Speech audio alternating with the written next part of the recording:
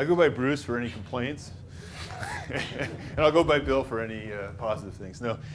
So Bill Campy, I'm with DTJ Design. We're an architecture, planning, and landscape architecture company out of Boulder. I've been doing work in, our company has been doing work that I've been involved with in Breckenridge for about 10 years now. So I've been kind of involved in this community for a long time. It's kind of my second home in Colorado. To give a sense of where we are in the process, Shannon talked about next steps. I kind of want to remind ourselves of where we've been at this point. Nelson Nygaard, DTJ Design, were hired in December, January timeframe. Spent a lot of time up here during that time observing things ourselves. Additionally, we've also had a community meeting, council, staff meetings, and we've been essentially doing some research through this period of time, right? As part of that, we've kind of come back into now the design process, right? So we've done this kind of research piece. We've read a lot of the previous studies. Now we're in the point of now talking about how we might start moving forward. And the reason we need this community meeting to kind of move our process forward is to get your input. So we're going to put everybody to work today. You know, hope everybody has work gloves and some boots, and we're going to help us make some decisions. Now, the decisions we're making today are not necessarily this or that. Oftentimes they're going to be more about priority, and we'll talk a little bit about what that means. The cool thing about Breckenridge is when we entered this project, we were certainly concerned about the opportunities we might have to improve this community. It's a worldwide recognized community. Breckenridge is oftentimes considered what other communities want to be. So when I kind of brought Nelson Nygaard to the table, they said, oh shoot, well we use Breckenridge as our kind of standard. How are we going to improve that place, you know? And so we were excited as we went through this process. We were to find kind of incremental, low-hanging fruit items and maybe some big ideas that will help kind of support some of the initiatives that we heard that were really important. So to get to those, we heard basically we had hundreds and hundreds of comments, right? But we were able to distill those down to kind of 3 big ideas, just to kind of keep this simple for this process. And the first one was create a better guest or user experience. Now, guest in this term means oftentimes it's a resident, oftentimes it's an out-of-town employee. It could be a day skier, it could be a destination skier, or a summer visitor, right? So this really encompasses a lot of folks. And it means a lot of things. It means that sitting in traffic for 45 minutes and going a block is not a positive guest experience. Trying to walk the town core, which is where people want to be in Breckenridge, on an icy slope in the dark, when I've never been here before, is not a great guest experience. Wanting to ride the bus, but not knowing when it's going to arrive and where it goes. So this idea really encompasses a lot of the issues we were hearing come up. Reduce traffic congestion and focus on Park Avenue. So what we've learned is that Park Avenue is kind of this linchpin. Because transit so heavily relies on Park Avenue, because so much of the bed base kind of stems off of Park Avenue, so much of the skier parking stems off of Park Avenue, that when Park Avenue stops working, much of the infrastructure in town stops working, both for cars moving through and the bus system. So when the bus system isn't reliable, people aren't going to use it. So all of these pieces start to kind of interconnect. And then the last kind of big idea that we kind of heard was increase access to downtown business. Or maybe even just downtown might be the right way to say that. So essentially, you know, the downtown of Breckenridge is really what the brand kind of is to the people outside of it. And when they come here, and it includes actually people internal too, people want to be downtown. You know, that's where you want to go, ski the mountains, spend your rest of your time, you know, in the town core. And so access to that means a lot of things. It means, you know, being able to park and actually get to the place I want to go. It means being able to walk if I really want to walk. It means using transit if I want to be able to get there. And so those kind of big ideas really encompassed a lot of what we were learning about Breckenridge. And Bill, before you start in your presentation, a couple of housekeeping items. One is our presentation, as it often is super dense. You'll not be able to see all the little things on the screen. So the entire presentation will be available on the project website tomorrow for you to download and look at in detail. We're also having a few copies printed this evening, so for those of you who want to really focus, you can have some paper hard copies. The other thing is that once we're done with the presentation, what we really want is to hear a lot from you, particularly to help us make the difficult choices. So you've seen the The posters that are on the side walls, these are left over from the same workshop we just gave this morning. That's really the bulk of the exercise this evening, is for you to help us figure out how to prioritize, what to emphasize first, and how to make difficult choices with limited resources. So after we go through the presentation, we're going to divide up into 3 groups and really have some good discussion with all of you. All right. Thanks, Jeff. And I think one thing to note as I go through these, this presentation is divided in kind of 3 stages. The first stage is going to be some of the things that aren't in conflict, we feel, with other choices. So it's almost like, if you were to call it, the no-brainers, right? So we know, for example, that the Blue River Corridor has been improved in certain areas, and it's really helped kind of reinforce the brand of Breckenridge, having this great river corridor that's accessible by people, or great for fishing now. Those are huge improvements, but we know there's gaps in it. So that might be something that needs to be done. It's part of kind of the core, and it doesn't really conflict with where we might want to increase parking, for example. And then there's other choices we're going to have about what we want to do first and what we might want to do later, and where we might want to locate additional parking or alternative transportation systems. So we'll go through that. Speaking of the Blue River Corridor, here it is. So enhancing the Blue River Corridor does a lot of things. One, it's an amenity in town that should be utilized at its utmost capacity. 2, the river, what we've learned, is really a divider, right? So the river is kind of where the downtown Main Street environment starts to kind of end, and the out-of-town parking areas or whatever might begin. And one of the things we heard quite a bit is, for both residents and guests, that we really want people within the town core area to feel like they're in town. So if you're in the gondola lots, for example, which is a great deal of your visitors on a daily basis, you don't feel like you're in town. And part of that is the river is a divider. So improving that would be a big incentive. Another piece is the trail corridor through there. There's a missing piece, linkage. We should think about how that gets connected. Again, not in conflict with anything, kind of something that's been talked about in town for a long time. Needs to be part of some of the initiatives that we have in the plan. So wayfinding, one of the challenges we've had when we think about how people move through town and encouraging them not drive, across the street essentially, when they could just walk, is they're not sure how to get to downtown from some of the major bed-based areas. Park Avenue, just like the river, is a major divider, and that's where a lot of the bed base is that want to be kind of coming into the town core. So some of the traffic or parking issues you have essentially are from people driving a block, circulating around, when they could have probably walked there in 1/10 of the time that it took them to do all of that. So having some wayfinding elements, there's some existing wayfinding in place, maybe improving some of that, maintaining that better, providing better lighting in those areas, and telling people where they can actually get across park will be an important piece about that. The ski back. The ski back's a great amenity. It does take you all the way from the mountain all the way into town.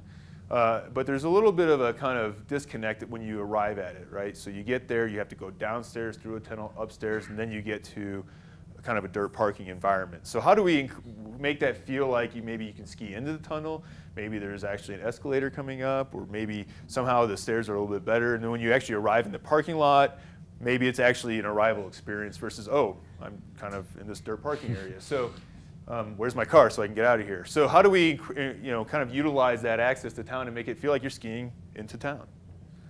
Because you are.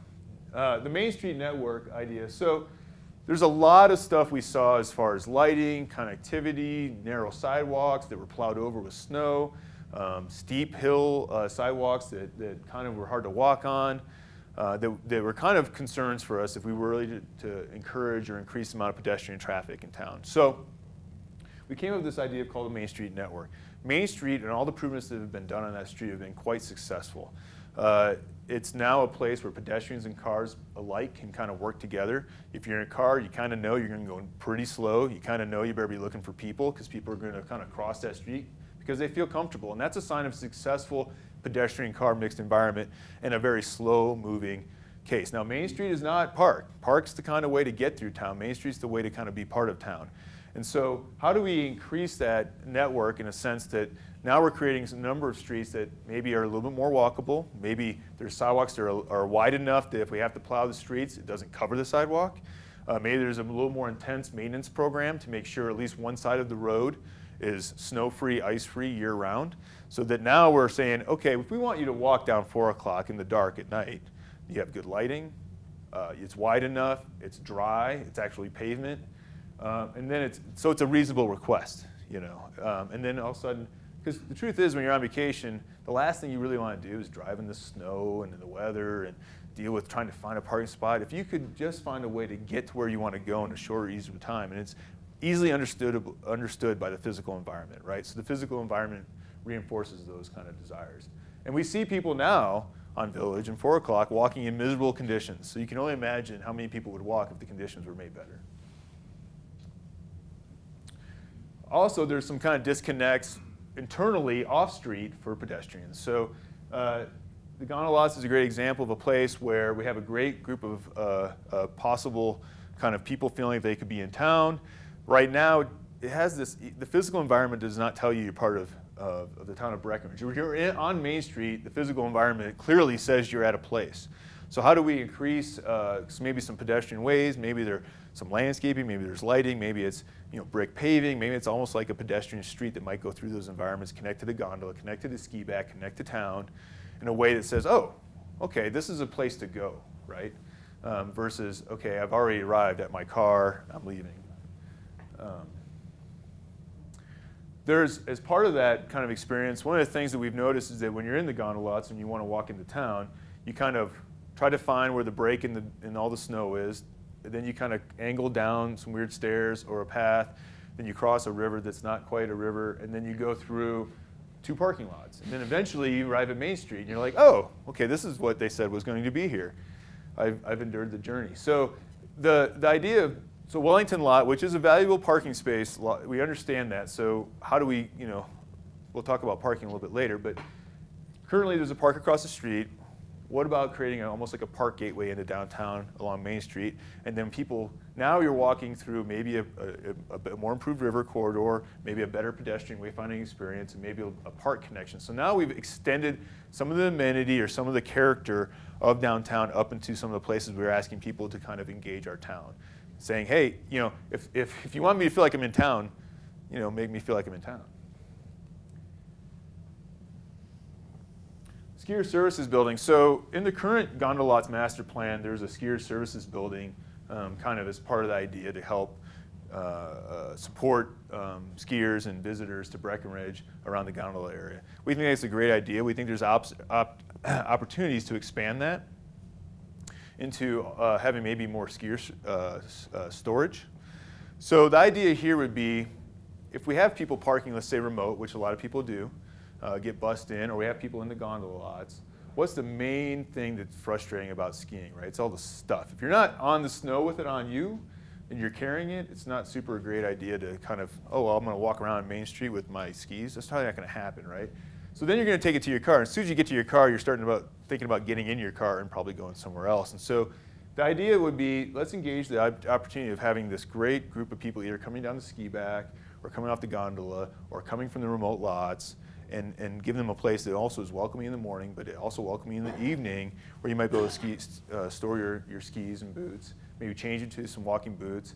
And here's a great idea. It's free because you go and get it validated downtown because you actually have engaged downtown. So there's opportunities to kind of start changing this experience for the people that are in our town. And again, kind of reaching our what's magic about town out into the place where a lot of the people are that we want to feel like they are in town because what they really don't realize is that they're just a minute walk away from a great place. Park Avenue. So Park Avenue, as I said, is the linchpin to this project in terms of how we get traffic to move again and transit to work for real in town at those peak moments in time. So there's a couple different ideas out there for Park that might be incremental. One of the ideas is to have kind of a continuous system of roundabouts versus half roundabouts, half lights. What we do know, and if you all know this better than I do, when you're on Park and you get caught at a light, that's what slows and backs things up, and then it just continues to happen that way. And so you're kind of doing this stop, start activity. If you have a roundabout and that light backs up into that roundabout, the roundabout stops functioning. So the idea of having a series of roundabouts allows the road to work in a kind of a continuous, maybe slow, but continuous movement. It also provides for pedestrians, there's opportunities at those roundabouts to have clear pedestrian crossings. So for example, my favorite street to pick on, 4 o'clock. At 4 o'clock, there is no light. There's a crosswalk. Sure, it's painted on the road, but it's also covered by 2 inches of snow and ice year-round, all winter. And so you're not sure about crossing that. Cars coming down the road have no idea that that's there, except for there's a small sign that you may or may not be able to see. So if there's a roundabout there, though, with a place where you cross only one lane of traffic, have a bit of refuge, and cross another lane of traffic that's slow-moving, now all of a sudden pedestrians start to understand how they can get across that road in a real meaningful way and not feel like they have to dart out into the dark street and hope that the Suburban that's coming up can slam on its brakes and stop in time. So there's things like that that we feel that we can really support. In the meantime, there's small things. For example, at Park and Main, if we were to time a pedestrian signal with that light, where essentially when the crosswalk says walk across the light, the pedestrian crossing, which is now manned by about 10 different people at a time, can now be timed to the intersection, and they can cross together, and then it's not stopping traffic because they're already stopping seeing that there's a red light. So even before the roundabouts happen, we're thinking about ways to move people across the street. And maybe even some mid-block places where we can put a pedestrian kind of island, area zone of safety, so you can only have to cross one lane of traffic at a time and not have to kind of dart across that wide. It's only 2 lanes of traffic, but it's a fairly wide kind of street, and it's kind of odd that way. So. Well, the interesting thing about overpasses and tunnels, and this is kind of similar to what we've experienced with the ski back here, is that if I can see, for example, if Park Avenue is about as wide as this wall to this wall, and I can do that, most people, over time has shown that they'll take the chance of walking across the street, then go upstairs or downstairs, over a bridge and back down again. It's that calculation of, well, I just want to go right there. And so oftentimes people tend to do that. Excuse me? What does a roundabout cost? Well, I think every circumstance is going to be a little different because you may have to get, well, I think they're looking at one. Do you want to talk about what we're talking about for the? The current roundabout at 4 o'clock is probably around $1 million for all the improvements. So, and every situation is going to be different based on ownership of property and those kinds of things. So, I'll say about these improvements, this is probably something that you're not going to do all at once, all of these things. It's going to be over time and incremental. But what we've learned is Breckenridge is a complicated enough place that there's no real silver bullet answer, right? Because all these things are tied together. As I talked about with Park, for example, transit's tied to Park, pedestrian movement across is tied to Park, and then movement just on Park is, of course, tied to Park. And so if we have continuous movement on Park, it helps with transit. If we have opportunities for roundabouts and pedestrians to cross, then people are out of their cars, which maybe takes cars off Park, which helps Park move better. We'll talk a little bit about some of the statistics about how that looks. So those are the things that we've kind of say, those all make sense to do over time. And one of our tasks ultimately will be look at cost-benefit analysis and how this gets phased over time. That'll be part of our implementation plan. So what are we doing in 2017 when the money becomes available, or what do we need to assign for capital expenditure to start making some of these improvements right away, and what might be a 2018, 2019, 2020 initiative. So we'll have to talk about that. There's 3 different design strategies we have. They're really centered around a couple different ideas, or 3 different ideas. One, if we're going to add parking in town, where might it want to be the best benefit for the community and our guests? 2, if we're going to think about transit as something we want to promote in town, because if we can promote transit, we can get cars off the road, and some of the car functions can actually work better, and transit can work better. What alternative systems can we use? The gondola system seems to be quite a unique transit option in all communities, not just ski communities. You're seeing that getting applied to a lot of urban environments now, because the actual cost of that infrastructure compared to lots of road expansion, adding lanes, adding other types of transit, it's actually pretty cost effective that way, surprisingly. It actually can move a lot of people very quickly. If you've ever had to ride the gondola up to the mountain, you've seen that line wrapping and wrapping and wrapping around, and you think, I'm going to be down here for an hour waiting in line, and then in 10 minutes you're on the gondola. It's pretty remarkable how fast those can move people through. So And then the third thing is the question of affordable housing in the town core. So one of the things we're asking the community to weigh in on is would we consider building affordable housing somewhere in the town core and using some of the town property for that use, because affordable housing not only solves some of the employee resident needs, but it also takes cars off the road. If you're already in town, you don't need to go drive your car to wherever, you're right there. If the transit system's working and you're in town, you have access to other ways to get around because you're right there, versus having to drive in from out of town. So it actually saves quite a few trips to have more people living in town that would otherwise have to drive into town. So this first idea is called intercept lots. So this is the idea that we say, okay, additional skier, day skier parking or visitor parking. Really, if we're going to expand that capacity, we should be expanding on the edge of town. Now, this makes sense for a lot of reasons in terms of traffic, right? So I'm capturing the cars on the outside of town. Makes sense to keep the cars out of our street system as much as possible if we're having all these traffic issues today. Knowing that we're adding lodging units into town, there's a number of parcels that are going to be developed. That's going to come with people living there, but it's also going to come with employees having to get there. So how do we start to accommodate some of the expansion in places that we know are not going to affect our traffic or won't affect our traffic as much? Well, if we're going to do that, we sure as heck better be able to create a great guest experience from those places. So, because that's one of our primary things. How can we do that? Well, the idea of maybe a gondola, they actually connect to the existing gondola system, seems to be a fairly viable option. The cost of building a gondola compared to some other infrastructure costs are, as I mentioned, sometimes less. You don't have to sit and wait in the cold. As you know, you can step right on it.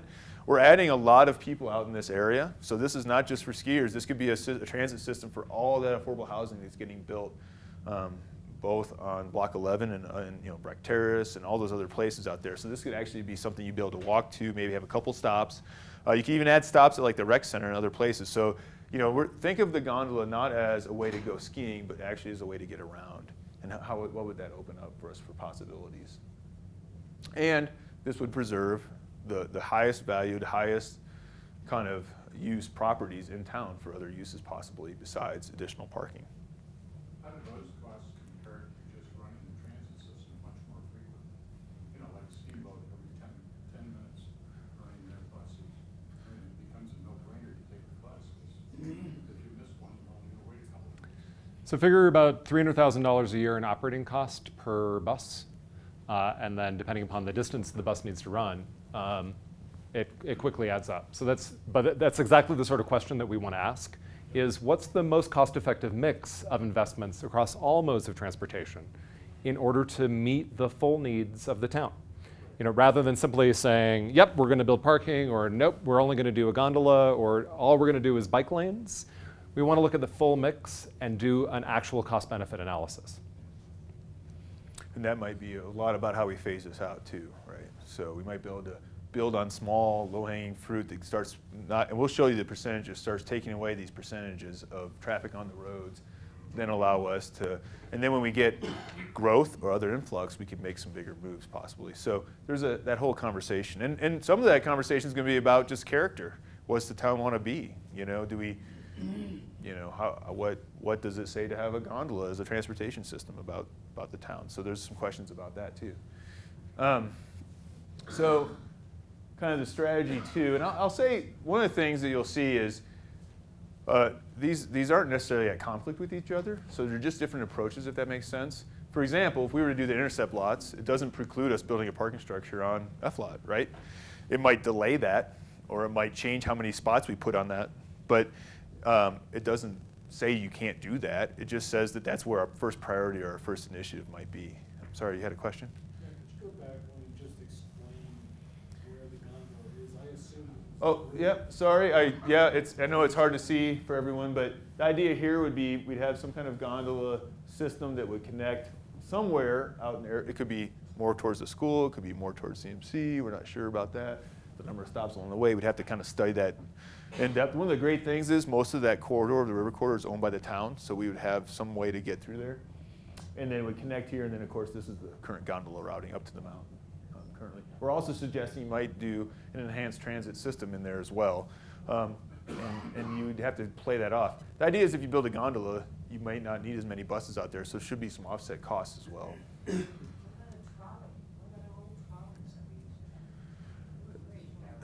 An on-grade kind of train system, essentially. So we could do that. That would require dedicated right-of-way. So we'd effectively need a new road for the trolley to operate in, because if the trolley is stuck in traffic on Park with everyone else, it's not going to do as much good, right? So the at-grade solutions are a little bit challenging unless we do more radical things to eliminate traffic congestion in town, which we can talk about in a bit if you want. Yeah. So that's one of the great things about a gondola is that it is independent of your traffic system. So as you know, the buses can't move if they're stuck in traffic. And so the gondola will be moving and almost independent of that. And they have a pretty good maintenance kind of record as far as consistency and all those kinds of things. So. Two things. The gondola, it's great to come from out of town into town, but would you go from that point all the way through town too, so that We might. Yeah. Thank you for that introduction to this side. what about wind? My biggest fear would be Sure. the wind factor. It can be a factor in Breckenridge, as we all know, and it has stopped the gondola for periodic points in time, but so it is a factor. But the current gondola system's been pretty consistent in its running and not had that be kind of a major detriment. But Right. Unfortunately, it'd be at a low elevation, so hopefully we'd be out of the highest wind shear areas. Yeah.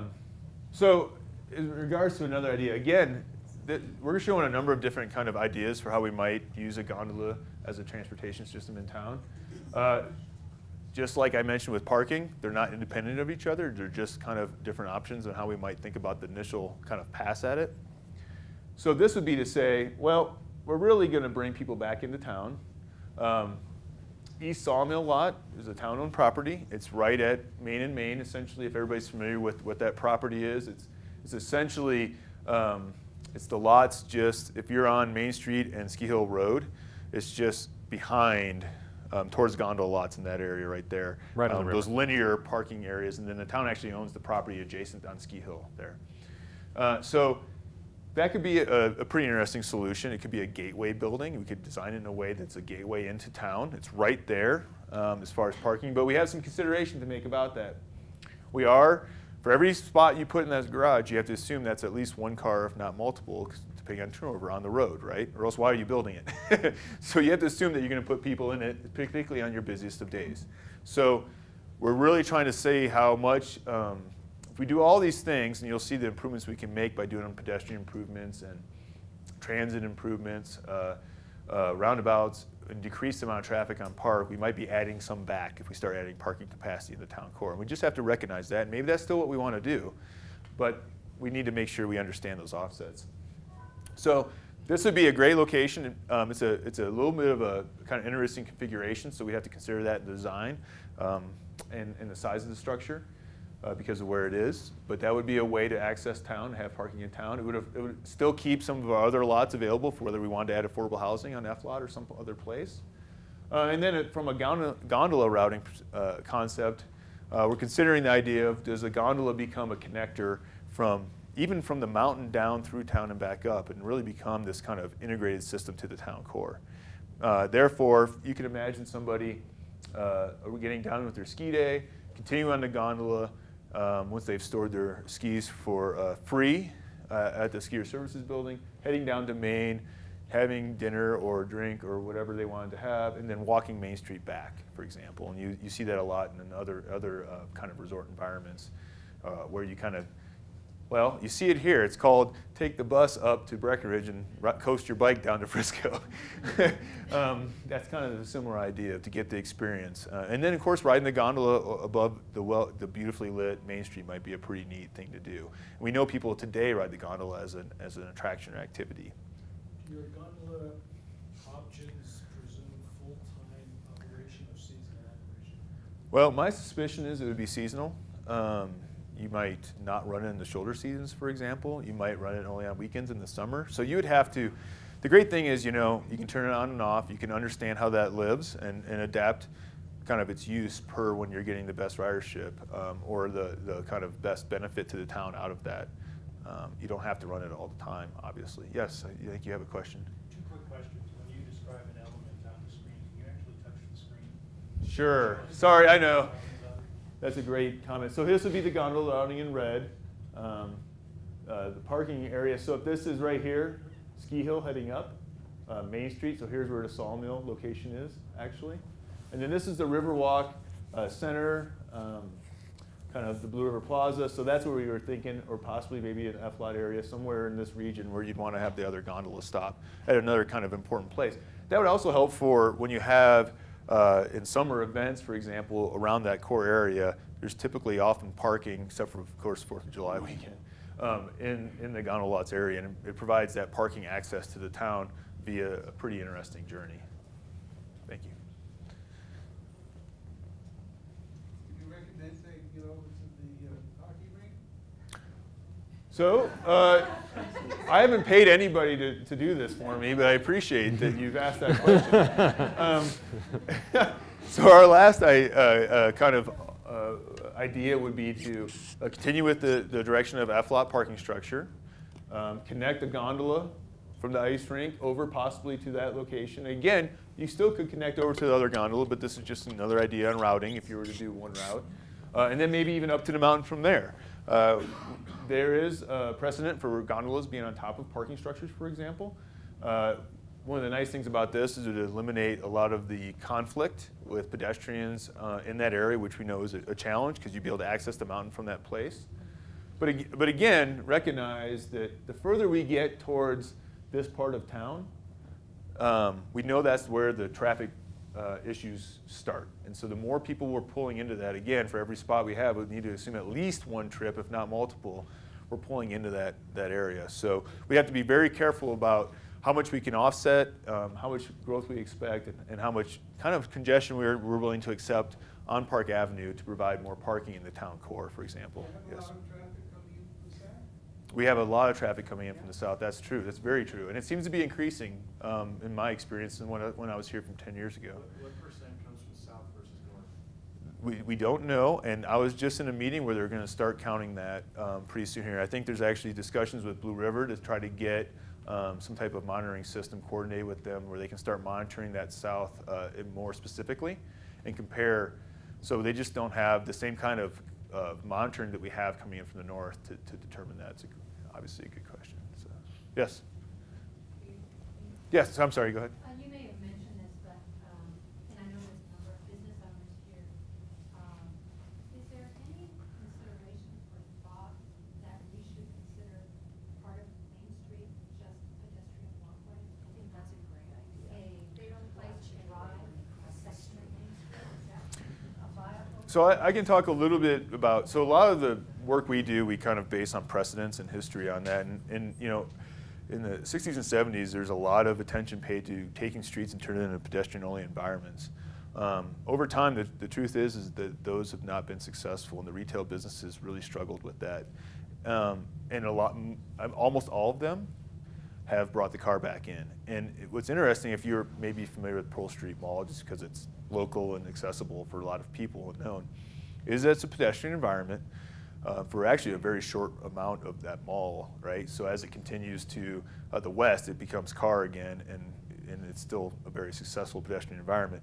But there's cars that can cross it at every block, and there's still a visual access, and those blocks are quite short, 350 feet. So from a professional opinion, and I think Jeff would agree with me, having this kind of car experience, ability to kind of see what Main Street is and experience that and have access to that and visual access to retail and restaurants and know kind of what it's about through a car experience and not kind of close it off is pretty important to most retail environments and commercial environments.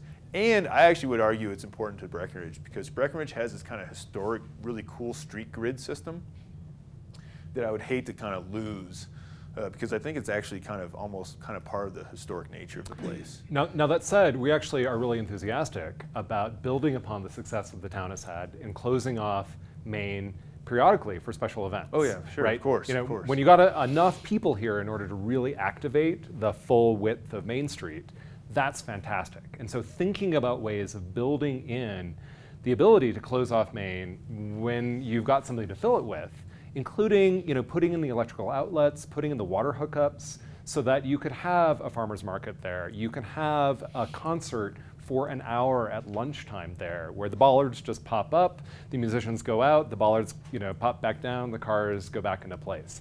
Those sorts of strategies can be wildly successful. Yeah, I'm actually surprised to hear, and I'm assuming it's research and fact-based, that where that's been done, that has really hurt retail. There's been hundreds of attempts. There are only 5 remaining what I would call successful examples of pedestrian malls in North America. And they're all in much denser places than Breckenridge. Well, Denver's not really pedestrian because it's full of vehicles. Yes, no, 16th Street is full of vehicles. Like, there's a bus every, 30 seconds practically, right? But, so Lincoln Road in Miami is another example. Where was that? Lincoln Road in South Beach in Miami is successful, although it struggled for a long time. It's finally succeeding. It took 30 years to succeed, and it's finally doing it. 3rd Street Promenade in Santa Monica is another example, but it's over an order of magnitude more people than here. How about Pearl Street in Boulder? Yeah, that was already mentioned. Yep. But it also struggled for a while. But it is one of those. It's one of those examples. Yes. Go ahead. Having a gondola or changing a rail or something and going through the middle of town lets people see what businesses are there without being in a car, driving really slow, and makes it still really pedestrian friendly. So is that like a reasonable thing? Right. Well, that would certainly provide more access as far as kind of visually to understand what that is. I would just say that, as Jeff said, it's literally, it's just, there's something about in the United States, the idea of that kind of, I mean, I've come to Breckenridge, I don't even know how many hundreds of days in the last 10 years, but there's plenty of occasions where I say, I'm just going to drive down Main Street and see what's going on. And I think there's that kind of just natural kind of want and need to kind of go through that experience and then park my car and then get back and kind of go see what it's about afterwards. And that, again, just, there was a massive movement, and it's really, in some really wonderful places that really actually saw a great decline in their viability because of it, and then had to rebuild and rework that back because other places have done that. And so even in the new developments, brand new, spanking, urban, Belmars of the world, Denver, they're making sure the car is a slow-moving part of the story, and not kind of dominant. What's great about Main Street today is that there is cars, but they're not speeding through. Maybe when it's packed. Right now there might be because there's not many people on the road, but it seems to be a working environment in the most densest of times. It works okay. Yes, go ahead. I was a few minutes late, you may have already answered this, but if I look at the gondola going over Park Avenue, is that the approximate height of the towers that we'd be seeing in all these different scenarios, number one?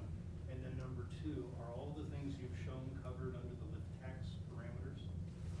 To answer the first question, we haven't designed any of this yet. This is in kind of, we need to pick the things we're going to actually design, so I can't tell you how tall it'd have to be to understand that through that corridor. We have to look at that.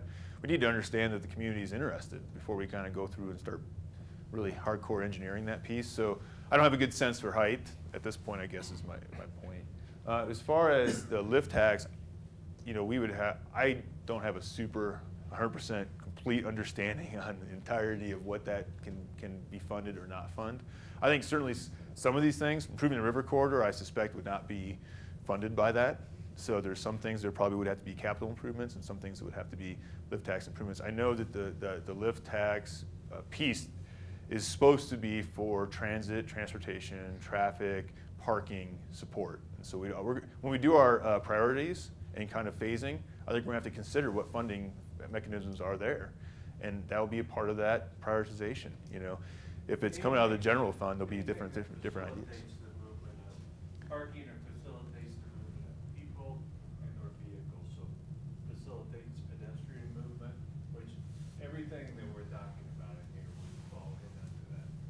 Right, and both operating and capital, which is really beneficial. So we can think about life cycle costing rather than being forced to overbuild because the capital money is free, but the operating money is expensive.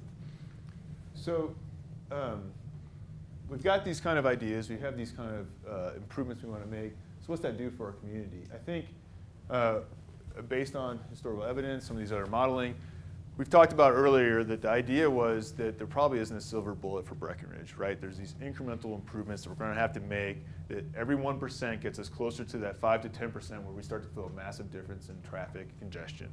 And then, of course, there's all these other pieces that talk to how we can access our parking when we need to and all these other things. And so, as you can see here, each different idea starts to get kind of how many cars is this taking off the road, how much percentage increment are we growing, and kind of what are the improvements gaining for us empirically for the town. I like, Jeff's going to talk a little bit about this, and particularly I think the TDM initiatives are really kind of interesting. That's right. So as Bill said, there's no silver bullet. We're taking a silver buckshot approach, but keep in mind that in order to address the congestion problem, we don't need to get everyone out of their cars. We need to get about 10% of people out of their cars. 10% is the margin between free flow traffic and gridlock. So we don't have that huge of a problem to solve, and of the things that we've talked about, we think we can solve the problem.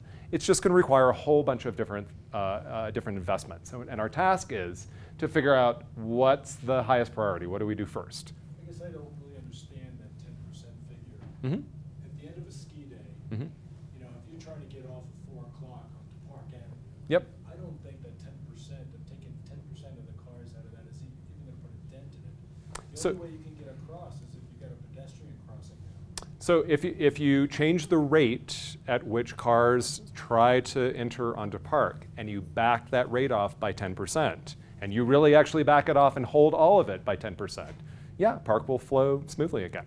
So you've all experienced this on the highway where you're driving down the interstate and traffic's flowing smoothly and it's getting a little bit denser, and you're no longer going 75 or kind of going 65 or 55, and then all of a sudden traffic grinds to a halt, right? That difference between, it's thick, but I'm still going 45 miles an hour, to it's bumper to bumper and things are not moving, that is a 10% difference or less.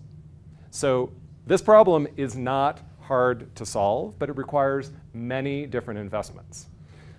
Because each of the solutions sort of shaves off a percentage or two. And it requires thinking very carefully about parking, which we will get to in a second. So we already talked about some of the transit ideas, including we have some ideas for streamlining, for reconfiguring the free ride, which is really wildly successful in its current form. We think it could be even better. We haven't really talked much about biking, which we've been hearing a lot more about. Breckenridge is the kind of place that could support a bike share program, and with fat-tired bikes, it could support biking for all of those short trips year-round.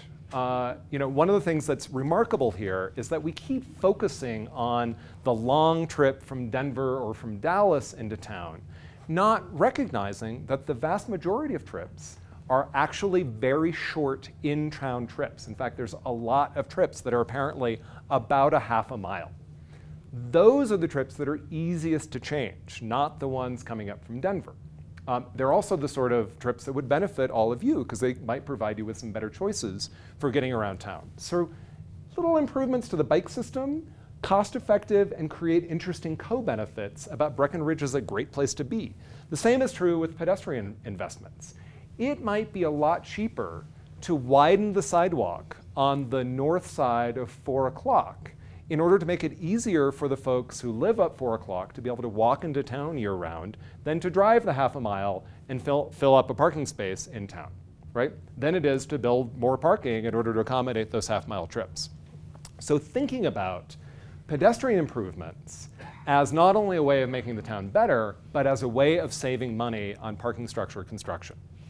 The places that really give us benefit are thinking about both parking management and where we place parking supply.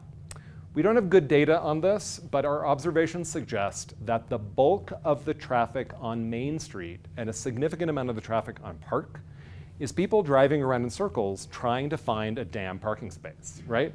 I mean, it is really difficult to find parking if your destination is downtown Breckenridge. And that's pretty much year-round, but it's especially bad in the peak season. And that is because parking management here is backward, right? You charge for parking in the least desirable spaces, but the most desirable spaces are free.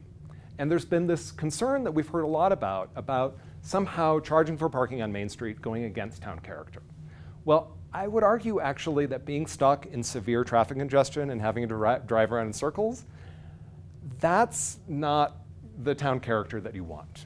And that we can actually look at more modern technologies for managing parking, including pay by cell phone, where you don't actually have to put in stupid quarters into a 1930s parking meter, where you can have the parking meter send you a text to ask if you want more time, where your cell phone device could allow you to validate your parking at any merchant, where the parking could be discounted if you leave not during peak period. Like, why not charge extra for parking if people are contributing to the traffic congestion?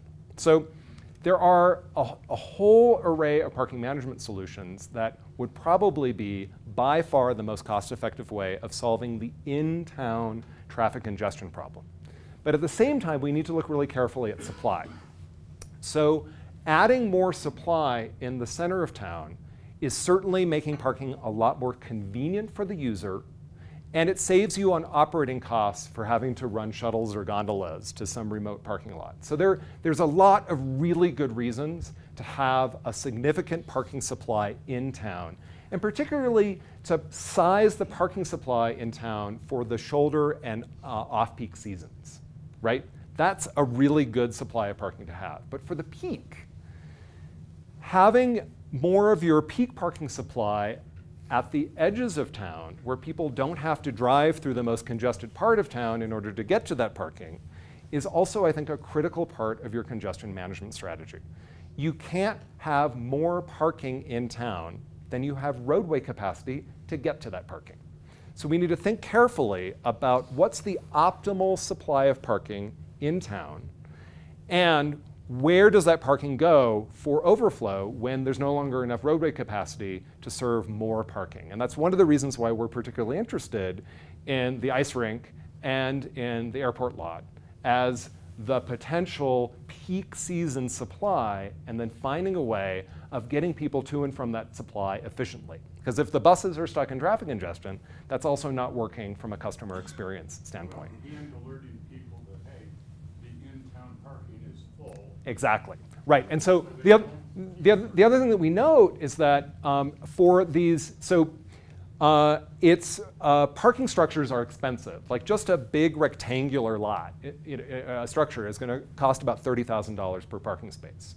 Now, as your parking structure gets not quite rectangular or awkwardly shaped or shorter, the cost per space rises rapidly. And if you're building that on an existing surface lot like F lot, the cost per net space turns out to be about $100,000 per parking space, right? I can guarantee you that it is going to be a lot cheaper to meet the parking and access and mobility needs for your employees and guests and whoever through a whole long list of other things than it is to spend $100,000 per parking space. And I can also tell you that it's a lot cheaper to invest in technology to help motorists find the closest available space and to make it really easy for them to secure that space than it is to build parking at that rate. So there's a whole package of stuff that we want to develop for you, and we're going to ask you more detailed questions about later, about what's the right parking approach for Breckenridge, recognizing that parking may be the most controversial topic that you have to deal with. It is very emotional. People have strong feelings about the relationship of parking between town character that we don't want to push too hard against. But we also need to recognize that it's expensive and that parking is your best congestion management tool. So another thing that we also want to recognize, as Bill alluded to earlier, is that affordable housing and other services in town can also be an incredibly powerful congestion management tool. Every employee that no longer has to drive into town but can live here is a trip removed from the roads at peak, right? It's a great strategy and also creates co-benefits for maintaining the quality of this place, that the people who work here can afford to live here as well, and that it's not just for visitors. But the real part of this conversation is the next part. So as I said earlier, we have some choice exercises up in the walls that we need your help with. So what you see in the walls is what we went through in this morning's exercise, where we presented some tensions to the group and asked, should we emphasize this more than that? Should we do this extreme or that extreme, or go somewhere in the middle? What should we do first and what should we do second? Recognizing that there's no perfect solution and that we really need to tailor the solutions for what's appropriate today in Breckenridge. So as I mentioned, parking is a huge topic. We can either focus on increasing capacity or we can focus on managing demand. In fact, I would argue that managing demand is a prerequisite before you add capacity. Like, there's no point in adding capacity until you've got good management of the existing supply. I'm supposed to be, I don't know, like letting you make this decision, but this is one area where I think Breckenridge, it's important for the town to step it up, and I've got a strong recommendation on this one. The others I'm more agnostic about.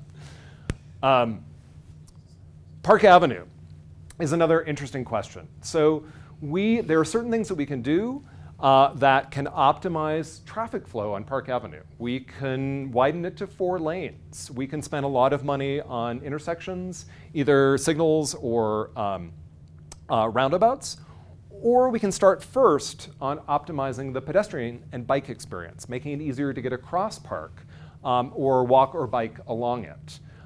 We can do both of these things, but we need to know what to do first. And to a certain degree, these are in tension, that accommodating more traffic on Park is making it harder to walk across Park. So some of them are in alignment, some aspects are in tension with each other. Yes, sir?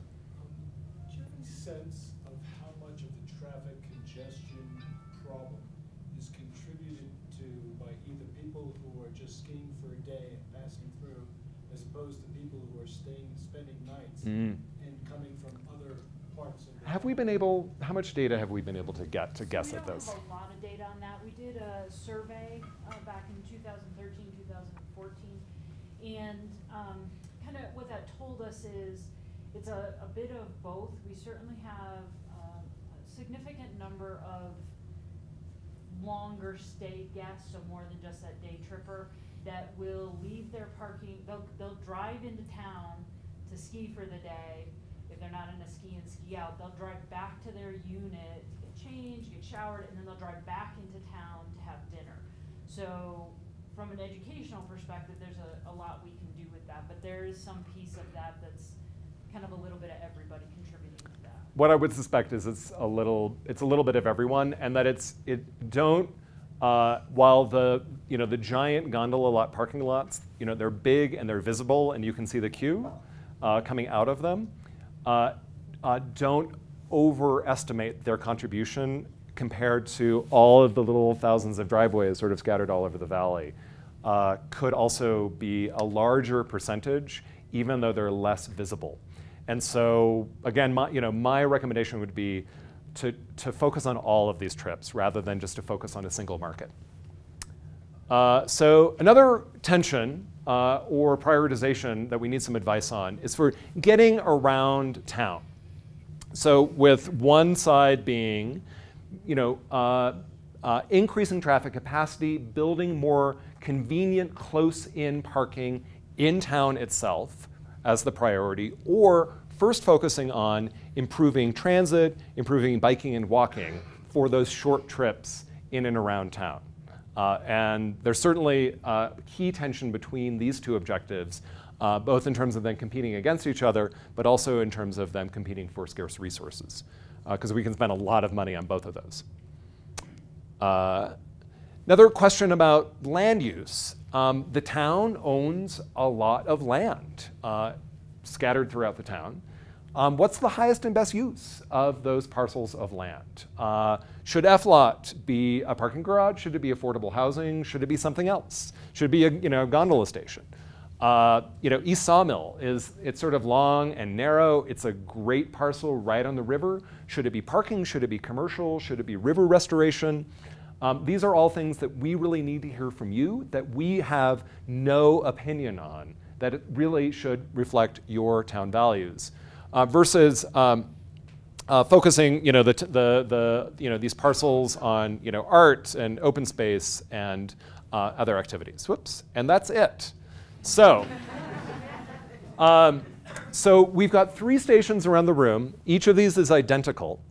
And what we really want to do is to hear from all of you. And there's a couple of exercises we'd like you to do. So as you can see from this morning, people put little green dots to tell us sort of where on the spectrum between these 2 opposite poles should we fall. And we got really good guidance. In fact, there was an interesting spread on every single one. On some, people tended to cluster more on one end or the other, and a couple people were across the board. But one of the things that was really interesting to us is that on none of them was the community hitting polar opposites. This is really good news to us, that there was clear clustering on each, and in many cases, folks just wanted more information. So that's part 1 of the exercise. And part 2 of the exercise is to take a pen. Because one of the things that folks were telling us this morning is, well, I really want some things on the left side, and I want some specific things on the right side, and I don't want these. Like, don't ever give me these. So put an X on the specific ideas that you don't want, and put a check mark on the specific ideas that you do want. This will allow us, this isn't voting. We're not going to, you don't have information about how much this costs and what the real benefit is. We're gauging the temperature of the town to see where there is consensus, and where there is consensus, that's incredibly helpful to us, and where there's disagreement, so that we can focus our resources on providing additional analysis on where there's disagreement in order to see if it's possible to come to agreement.